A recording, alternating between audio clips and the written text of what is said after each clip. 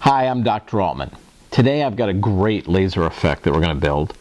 We start with a diffraction grating. Now, diffraction grating is a physics term for a rainbow catcher, or different things like that that you can see in the commercial market. A lot of times you see these rainbow glasses, and oh, these are pretty cool. Actually, these are pretty cool. And they're diffraction gratings. Now, there's two types of diffraction gratings I'm going to talk about. One is called a single axis or a single plane diffraction grating that produces a series of beams that spread out in one plane. Basically, if you took two of those and overlapped them perpendicular to each other, you would have a grid diffraction grating or a dual axis or dual plane diffraction grating. And that's what's in these rainbow glasses, and so you get a big starburst type of effect. You can get the diffraction gratings from rainbowsymphony.com.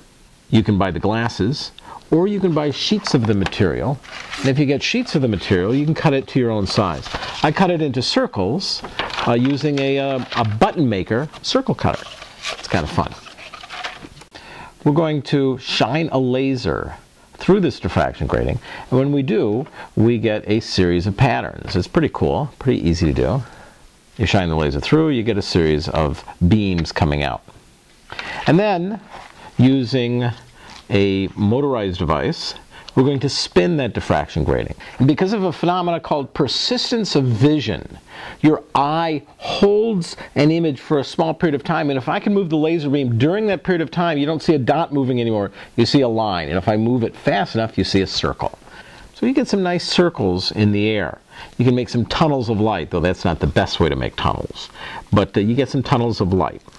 I was working on one of these one night, and I had built several of them, and I decided to see what would happen if I overlapped a couple of my circles.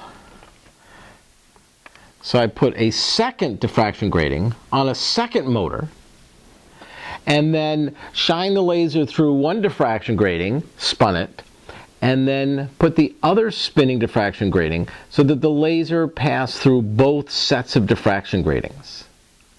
And that's when I got this effect. It was amazing, absolutely astounding.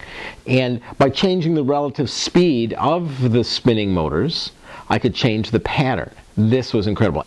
Now, I start off with simple DC motors, and I have a lot of different kinds of DC motors, but I want to get the DC motors that are pretty similar. So they have similar spin rates, because it's the relative motion between the two of them that produces the pattern.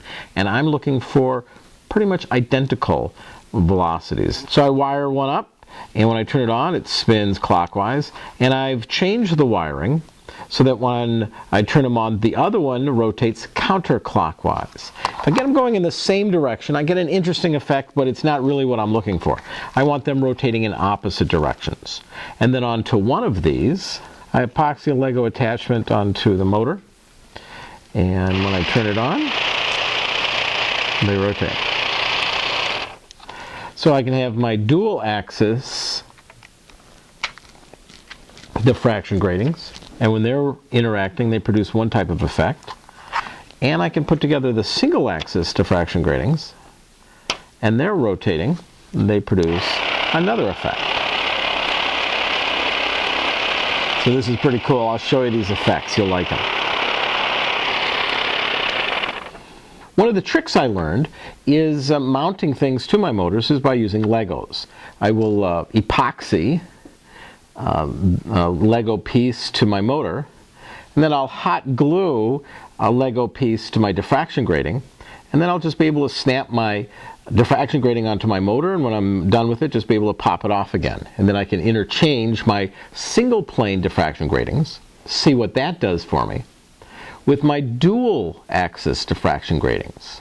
See what that does for me. The more powerful the laser, the better the pattern. The clearer some of the secondary and tertiary dots were now much more visible, and so the patterns they were generating much more interesting. For my ultimate effect, which really looks amazing, I'm using a 100 milliwatt Dragon laser that I got from dragonlasers.com, and it was a little pricey, but amazing.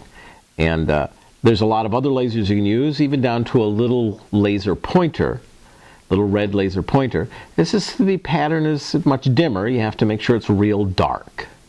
This produces what's called a pattern effect. Pattern effect is something that looks better when projected onto a screen. A beam effect, and this does produce a beam effect, but it's not as stunning as others. This is more effective as a pattern effect. A beam effect is when you can see the beams in the air. You need smoke in the air to see that, and nowadays that's getting harder and harder to find. When I first started doing laser shows, you'd go to a nightclub and the place was filled with smoke. Nowadays, you've got to spray smoke in the air, get a fog machine or something like that, and there's still some places that won't even allow that. So the beam effect, not as popular. A pattern effect, however, is popular everywhere. It's the kind of thing that you see when you go to Stone Mountain, Georgia, or Darien Lake up here in New York, or any of these big laser shows where there's a large wall and they're projecting pictures on it. And that's a pattern effect. That's what we're going to be creating. This is a great effect. I really love this. I hope you enjoy it too. Thanks for watching.